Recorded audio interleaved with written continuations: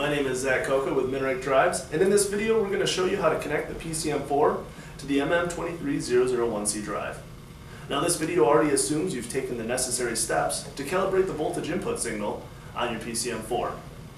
Make sure you also have a multimeter handy, as we'll be using it to calibrate the output. The first thing we're going to do is apply power to the board. Then we're going to set our power supply to 10 volts, which we're going to associate with the drive to max speed. The next thing we have to do is measure the voltage across the two output terminals, 1 and 2. You can see it's reading 3.16 volts. The drive associates 1.4 volts with max speed on a 90 volt motor and 2.8 volts on a 180 volt motor.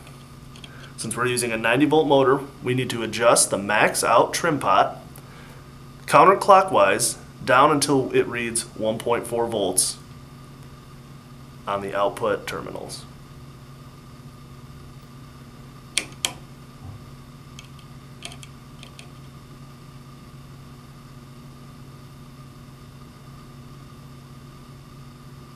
Like so.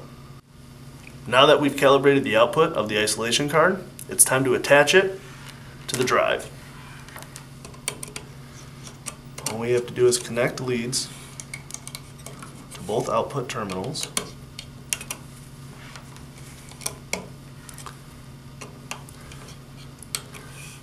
Now, output terminal 1 will be connected to S1 on the drive, and output terminal 2 will be connected to S2. Now that we have everything connected, it's time to go over a quick test procedure to make sure everything is working properly. We're going to turn on our power supply and start applying voltage slowly. We can see that the power supply is being sent to the isolation card, which is sending the signal to the drive, which is then controlling the motor.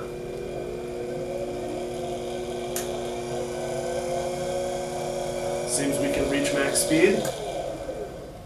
Everything's working properly. Thank you for watching this video brought to you by Minarik Drives.